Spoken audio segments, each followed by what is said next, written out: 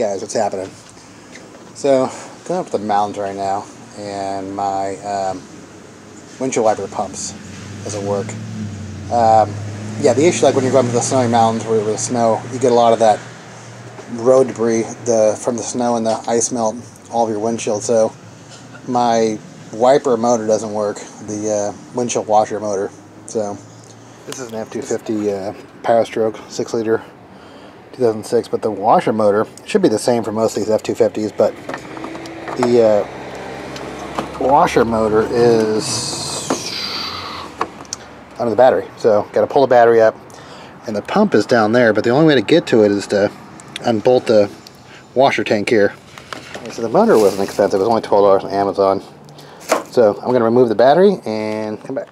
Alright, so this is a 2-battery system, so it's still active, so because actually the positive wire just feeds over to the other battery, so you want to cover up the connector so you don't ground it out. So the rest of the bolts are removed. It is 8mm down there too. Alright, so we're going to have to take the battery tray off right here. So 13mm here and here. Alright, now the battery tray is removed, so I can take the 8mm bolts off. 1, 2, 3. And the pump's in the front, I'll show you that. But so you have to pull the pump up. Alright, so now that those 3 bolts are loose, I'm going to try to capture this fluid if I can. I just filled it up. So you have a connector and reservoir, and the little hose down there that feeds it, or feeds back up to the windshield wipers. It was already raining yesterday and I was working on the car, that's why there's water down there.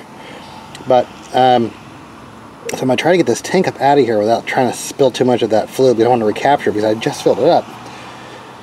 Maybe a couple years ago, but that's like the good like Rain X or something in there. So I might be able to actually just tilt this over. I got the whole thing out of here. That's the pump. So mine was seized. I've actually unseized it before. I think I made a video about me unseizing it. But yeah, so for $12 I decided to just get a new pump. Yeah, the unseize, somebody just got to hit it with a hammer. I could probably do that again if I wanted to. So I'm going to try to keep this up like this. Not spilling too much of it, maybe. Yeah, so my new one actually had a new gasket. It's almost like it's like a screen and a gasket, but the stuff that's in it, it's very slimy. Almost like it's like what if it's moldy or something. But I'm just going to put it back together and get the power in there. See if it works.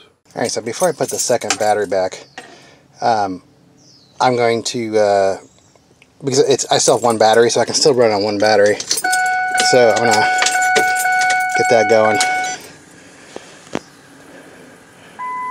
The jets might be clogged just because I haven't used this thing for so long. So where's the windshield wipers? All right,